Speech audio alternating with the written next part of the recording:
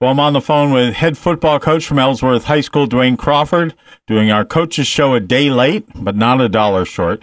And our coaches show brought to you by First National Bank. Coach, congratulations. A nice victory over Washington Academy. And almost, how many years ago? 3 years ago, 2 years ago to the date of your first win. Yeah, 3, I believe it was. Yeah, Washington, they've got a great program down there, and Barry's a class act, and he does a good job with the program, we knew that going into that they were going to be tough, and we'd watch game film on them, and they got some good athletes, so it was a shootout at the beginning, but I think our athletes were just a little bit better, and they got us through, and so ended up with a win. Nice to have a bigger complement of players to play with. Yeah. It's we've been building, and I told the players at the beginning of the year, we'll go as far as you want to take us. It just depends on if you can follow the game plan, and we did to an extent Friday night, although we made a ton of mistakes. So those are things we're going to have to clean up this week. So it's homecoming week this weekend. Friday night, you've got the game against Stearns, and I know that's been a big goal of you to win at homecoming. But football kind of adds out and rounds out all the homecoming activities. Yeah, I think, football's, before we started football, there was no homecoming at Ellsworth. So football brought that to the high school, and it's been a great addition. And, we have the homecoming dance on Saturday, and the kids really look forward to that, and the Friday night game, and that's where, everything pretty much it peaks on Friday night, and then everyone takes a deep breath on Saturday and goes out and has fun Saturday night at the dance. So it's a great tradition, and we're a little late to the party at Ellsworth getting it, but now we have it, and it's a lot of fun. So. It doesn't matter if you're late to the party as long as you have a good time at the party, right? That's right, exactly. Exactly. So what did you see from the game film against WA, and what are you working on this week as you get ready to take on Stearns?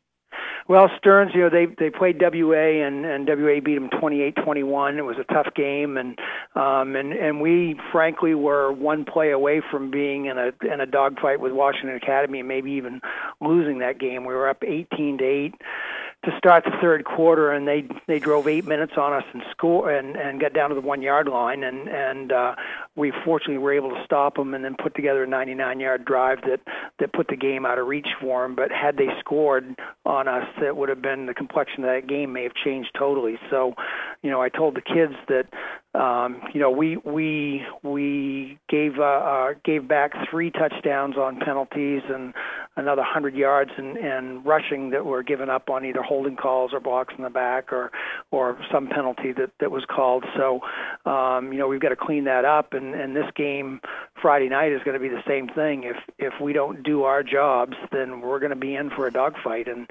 that's what football is on paper. We probably should beat these guys, but you don't play the game on paper. So they've got to work hard this week and come out, and it's the same thing week in and week out. We got to set the edge, do well in special teams, and offensive and defensive lines have to play well. So if we can put all that together, then good things will happen Friday night. What about the awarding of the game ball? Who did you give the game ball to? I didn't. We had so many good performances, and I told the kids at the end of the game if I had one for every one of the kids that was out there on the field, I would have given them one. I mean, we had Will Morin, who had a fumble recovery off kickoff. We had Javon, who had a scoop and score on a fumble recovery. We had a couple of sacks. We had some good individual performances by both Connor and Javon, and some defensive performances by Chuck Hughes, and we've got a couple of one new defensive end, Hunter Fernald, this is his first year playing, and then Nick Taylor, who's been with us for a couple of years, but they did a pretty good job, and they're still learning, especially Hunter. He's new to the sport, but they're fast and they're physical, and so they made a big difference out there, and so I could have given the game ball to any one of 11 or 12 players, and I don't have that many, so I just, the budget's not there for the game. I only got 10 to start the season. I can't give out 11. So So it's just a great, there was a lot of really nice performances out there, and I think it was a total team win. Our special teams looked 100% better than it had previous games, and we covered well and got down the field, and so just a lot of nice things that happened. And if we take away the penalties and some of the mistakes, it would have been a complete game. But those are things that we need to work on. I want to remind everybody, too, because it's a home football game, to bring some canned goods or a bag of diapers or some non-perishable items, whether it be toiletries, etc., because everything's going to the Loaves and Fishes food bank on Friday night after the game.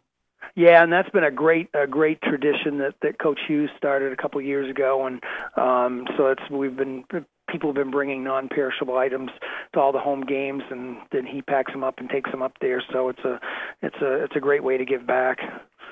All right. Well, thank you for your time. I'm not going to ask you about the health of the team because we don't want to jinx it, but we'll find out more about that on Friday.